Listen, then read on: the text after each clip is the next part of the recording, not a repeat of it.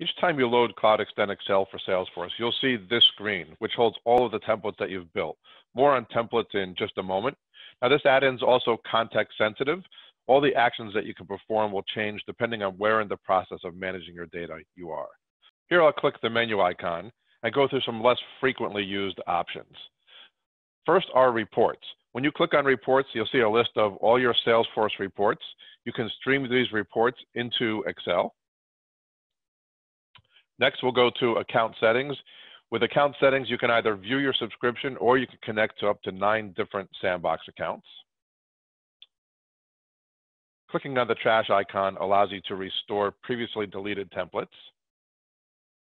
The help icon will take you to our support site, and sign out obviously will sign you out. Back to the main page, the magnifying glass is used to quickly search for previously built templates. If I type in lead, I can see all the templates that I've created that have the word lead in them. The plus sign is used to create a new template. And the folder icon with a little down arrow is used to import templates that we've created for you. These are essentially sample templates for brand new users to have a starting point. And the right side menu will allow you to delete your templates. So today we're going to actually create a template from scratch. Now, CloudExtend creates tables that map Excel and Salesforce, and these tables are stored as templates and they're available to you anytime you log into our app. Let's get started by clicking the plus sign to create a new template. Now we want to select the object type that we want to work with. So in this case, I want to work with opportunities. I typed OPP, which then gives me a list of objects that have the word opportunity in them. Once I click on my object, in this case, opportunity, a list of fields, including custom fields that I can choose from, become available. And now I can scroll down if I want to, and we show the first 100 fields here, or I could just start typing ahead, and this is usually what I'll do. So in this case, I want to see name, I want to see owner, I want to see amount, and I want to see close date. I'll go ahead and click on next, and here I've got to give my opportunity template a name. So I'll call this opportunity demo A. I can either click save or save and load. Save and load allows me to start interacting with my Salesforce data right away. Save will just store my template. I'm going to choose save for now, just to show how you can come back to that template that you just created and click the pencil icon to make changes. In this case, I want to change the sort order, and I also want to add a new field. So I want to add the description field. That's done. Now I also want to move the owner to the top. So I can click and drag these names here. I want to move close date to the bottom. And later when I load this template, you'll see that the fields come over as columns. So owner will be in column B, name in column C, amount in column D, etc. I'll go ahead and click on next, and I'll click on save. And now let's load this template. So now this table is turned into an Excel table that's going to be used to manage our Salesforce data. Let's take a look at row 1. Now row 1, if you look at the formula bar, you can actually see the Salesforce field IDs. And we hide that in a white font so we don't confuse end users. Now you can make any changes you want to the data in row 2.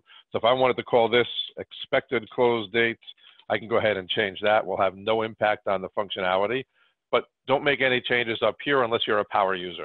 I can actually start typing into this table right away if I wanted to create brand new data. So if I wanted to, say, assign this opportunity to Justine Berto, I could type in her name, and then in the background, we do a lookup and grab the full information. And just show if we look at the entire formula bar and click over in the owner name, you'll see that we're actually grabbing the internal ID as well. So we're resolving that for you so you don't have to. And then here I can give the opportunity a name, and I can put an amount, description, close date, and then I can click on update and create a new one. We've got more tutorials on that. Today I'm going to show you how to use data filters, because just because you've got an opportunity loaded here doesn't mean you want to see all million opportunities that happen to live in your Salesforce account. So in this case, I only want to see opportunities that are owned by Justine Berto and that are not in a closed won or closed loss state. So to do that, I'm going to create a data filter. And I'm going to add a new rule. And I need to choose the object that I want to pull the fields from for the rule. So opportunity, and then the fields. So in this case, I want to say owner, and I'm going to say is equal to Justine Berto. And now I'm going to add another rule.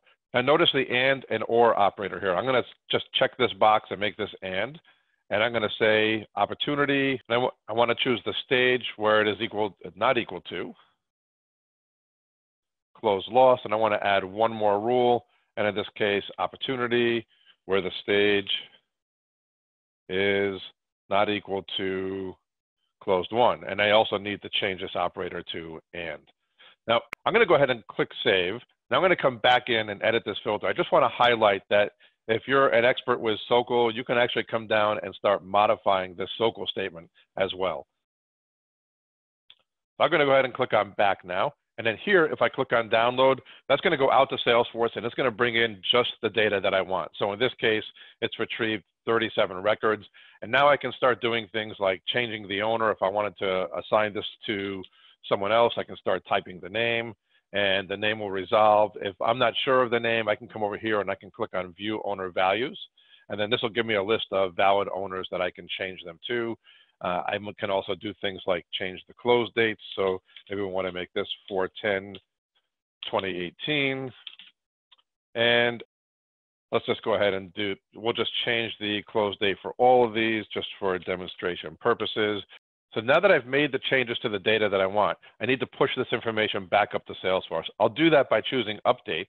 If I want to update just one row, I would highlight the row and click on insert update, and it will update just that one row.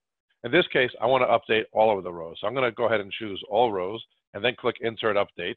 And we're going to color code the ID field to green when the update was successful. We'll also tell you over here how many records were updated successfully and then push them back up to Salesforce.